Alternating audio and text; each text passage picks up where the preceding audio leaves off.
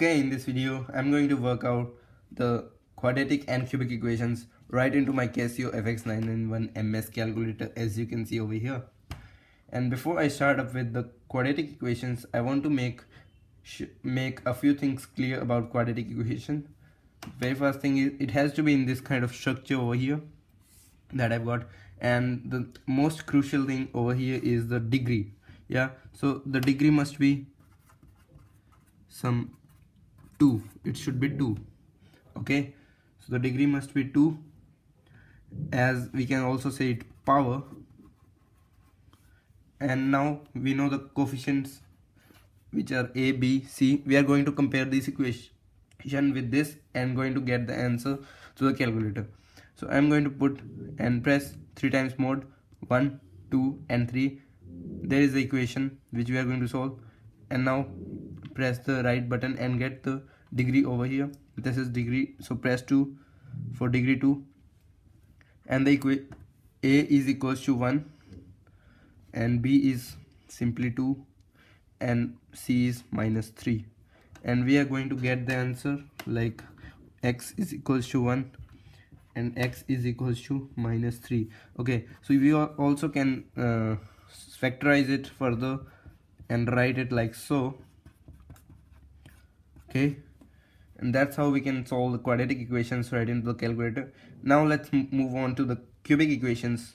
So it's same like quadratic equations, but we have got degree 3 here. It's increased by 1 degree, and now it's degree 3, or you can say power 3. Yeah, and now I'm going to do the same thing. Press mode 3 times and then go to equation, press right, and then go to the degree 3, because here we got the degree 3 in cubic equations. So press 3 and compare this equation with this and put the coefficients of x cube, x square and x0. Okay, so let's put first a, which is 6, b, which is minus 5, c, which is minus 17, and d, which is 6. Okay, so it will take a few seconds and we'll get you the answers. X is equals to 2. It can be also written like we can write it like so.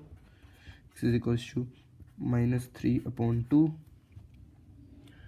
Okay, and now I can write it also. Okay, so I have to go further and solve this, and 1 upon 3. Okay, so now I can factorize it up and write it like x minus 2 and 2x plus 3, and the third one, which is 3x minus 1. So that's how I can solve the quadratic and cubic equations right into my calculator, Casio Fx991MS. Thank you.